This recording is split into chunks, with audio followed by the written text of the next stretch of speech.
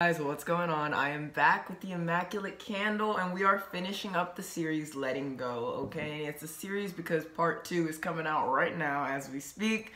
Sorry that I broke it up into 2 parts. Something happened that I didn't plan on happening, hence why the video ended a little abruptly, but here we go. I told y'all I'm getting the hang of this, so stop the judgment. We don't judge here. There's a judge-free zone on Sjiady's channel. Our channel. Okay, so where were we? Disassociating with memories and feelings, validating how you feel, whatever. Let's get into the good stuff, the last few bullets, okay?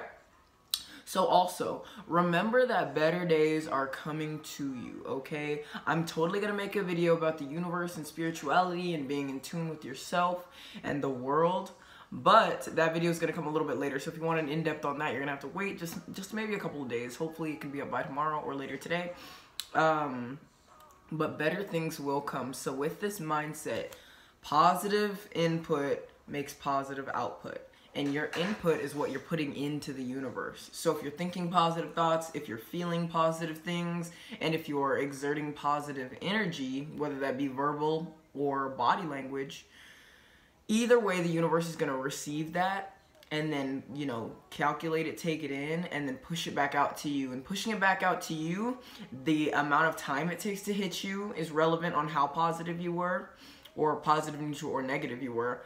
How hard it hits you, whether it's good or bad, you know, and like how much it impacts you, how good it'll be. All these things factor in the input. And the input is important because how are you going to expect to get positive things out of the universe if you're just spewing negativity all the time? That doesn't make sense logically, does it? If it does, go ahead and comment. Let me read that and then make fun of you. But if it doesn't and you stand in solidarity with what I'm saying, let me just break it down a little bit further. So, when I use my system of NEP, I use it to say, is what I'm about to say, or think for lack of a better word, necessary, educational, factual, or positive? Is what I'm gonna say NEF? Is it? I don't know. So I'm gonna sit there and I'm gonna think. And using this mindset promotes a lot of thinking. It promotes overthinking. It promotes second guessing. It promotes afterthought, forethought, whatever. But it gets you stimulated. And along with one of those exercises that kind of brings you back into reality, like, oh, what can I hear right now? What can I smell right now? It just makes you super hyper self-aware, just like those little practices, those little questions to yourself. So with that being said, just always think positive. Even when things aren't going your way, you have the worst day in the world, and then you come home just to finally stub your toe right before you climb into bed. Just think, today was challenging, but tomorrow will be better. Don't dwell on the negativity of today. Don't dwell on what had happened. Just breathe it in. It's already gone, because what people don't understand is things are gone by the moment that they're here. Everything is fleeting. Everything is fleeting. So if you let it go and let it flee you while it wants to, instead of harboring it and holding it in, that's where emotionally charged tendencies come from, and that's where anger issues come from, and that's where depression comes from, and harboring. Don't harbor it. Let it all go. Let it all go. Let it go if it's sadness, anger, happiness, laughs. Just be yourself and be outward with it. You know what I'm saying?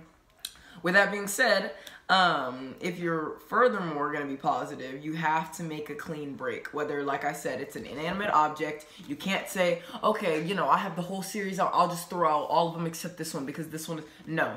Clean break. No backslides. No slip-ups. You have to exert like I tell you. So with that being said, hi series, all of you is going into the garbage because I am not a child anymore and this is part of my childhood.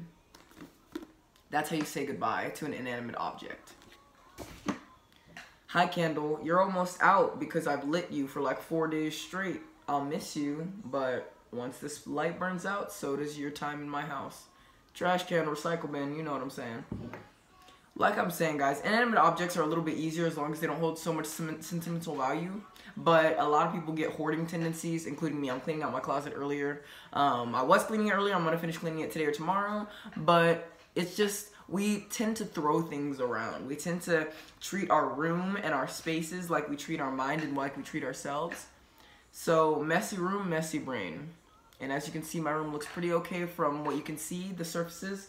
My floor is clean. My bed is not made, but I just woke up and I'm trying to get y'all some content, so stop talking.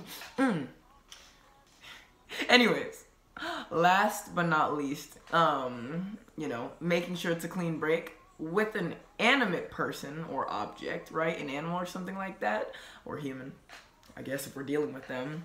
What you want to do is make sure you block them on all social medias. Make sure they are not able to contact you. Let the people who are in your life that know about them know that you don't want to hear their name anymore unless it's in context of healing or you bring it up.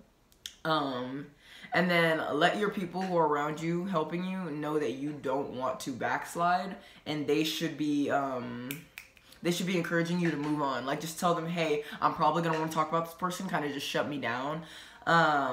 Or maybe change the subject, topic. I just merged those words.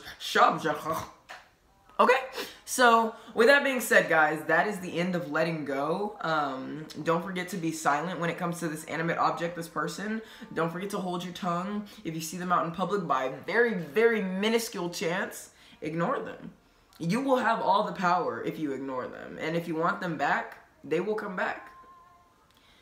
When you let go of things in the universe, if they truly want to be with you, they will come back. That sounds kind of cheesy, but it's very, very true. It's all about manifestation and positivity.